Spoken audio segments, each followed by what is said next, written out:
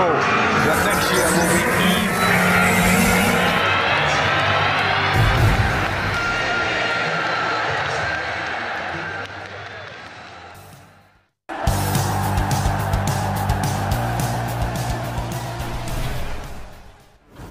Manchester United set sight on a marquee at number 9 to blow Manchester City away sources.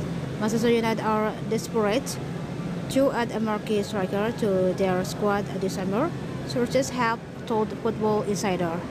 A well-placed source has revealed that club as if are aware and established number 9 and need to close the gap to treble-winning rival Manchester City. As such, Manchester United are weighing up the merits of several potential targets with the 23-24 season on the horizon.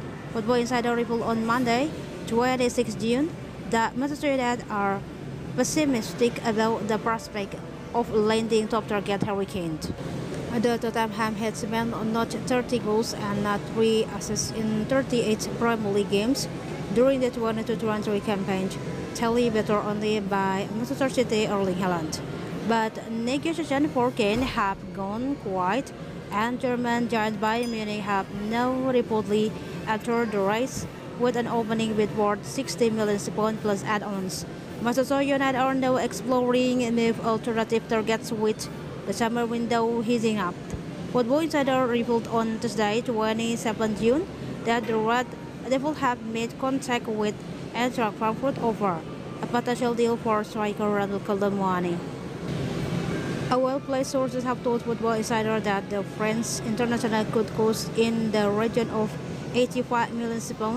Colomwani noted 23 goals and 17 assists in 46 appearances across all competitions for Frankfurt last season.